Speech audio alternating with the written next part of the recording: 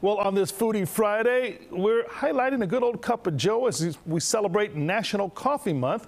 The Stream's Jamaica Ponder takes us behind the scenes of a popular roaster here in Chicago. It's National Coffee Month, so for this week's Foodie Friday, we're stopping by for a pick-me-up in a cup from Big Shoulders Coffee. They're serving up caffeinated classics all August long, and we actually got to stop in and talk with the owner, former fine dining chef Tim Coonan, about how they've spent the past decade perfecting the art of both roasting and hosting. I was doing this all out of my garage over a propane burner with a homemade, jerry-rigged roasting pan made from a cast iron popcorn popper that my mom donated. So that's where it started. And this is where they are now. I met Tim and his wife and co-founder Patricia where the magic happens, at their warehouse in Pilsen.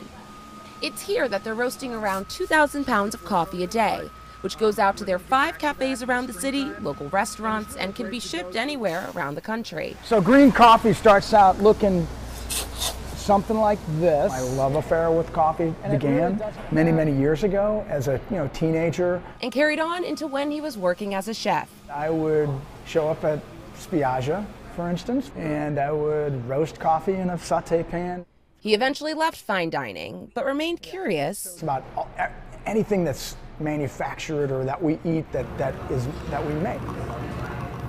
I'd have all kinds of weird projects going on in the kitchen. I'd have fresh pasta hanging to dry. I'd have pickling going on. Naturally, the one project that stuck was roasted coffee. Tim started roasting from his garage.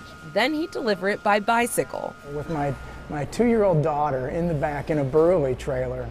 Within 6 months, he had about 80 customers. It really grew into this really organic sort of thing where it just consumed a great deal of time. And the coffee poured over from just being a side hustle. That was really the genesis of Big Shoulders Coffee. 10 years later, and there are 5 Big Shoulders Coffee locations sown throughout the city.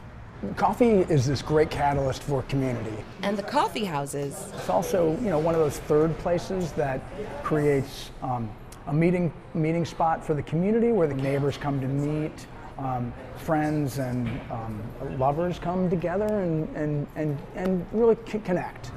And to maintain that community, they've set their primary focus on how their shops make people feel. Our North Star has always been hospitality.